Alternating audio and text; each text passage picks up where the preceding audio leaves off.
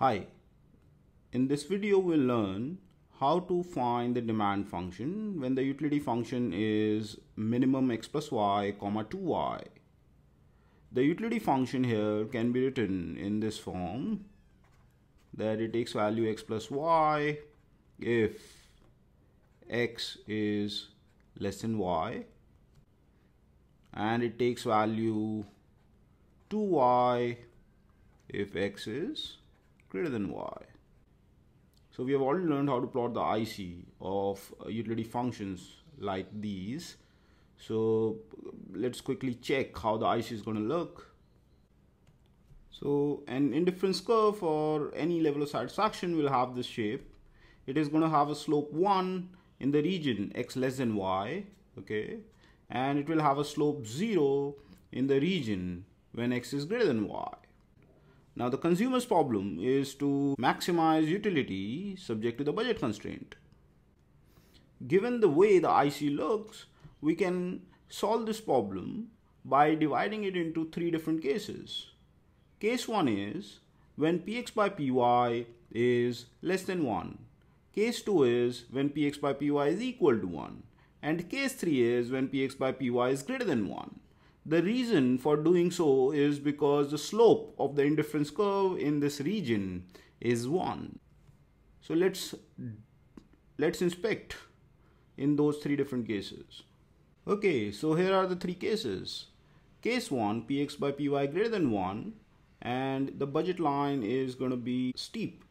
If px by py is equal to 1, then the budget line will have slope 1. And if px by py is less than 1, then the budget line will be flatter. So let us find the highest possible IC that passes through the budget line in this case. Clearly, when we are going to do this exercise for a few ICs in a similar way that we have discussed, we'll find that the highest possible IC is going to pass through this point where individual consumes only y. Okay, so the solution to the consumer's problem in this case will be xd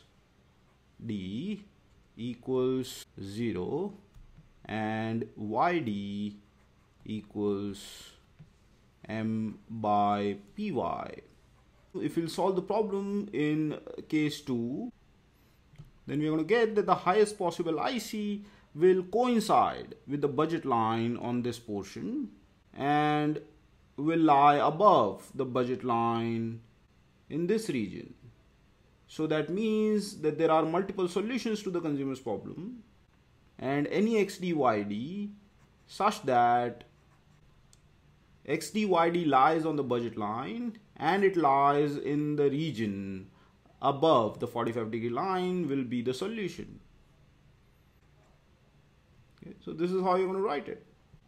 In the case when px by py is less than 1, then the solution will be this point that lies on the 45-degree line as well as on the budget line.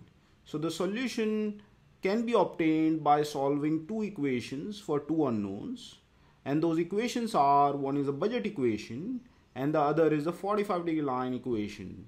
So let's write those two equations.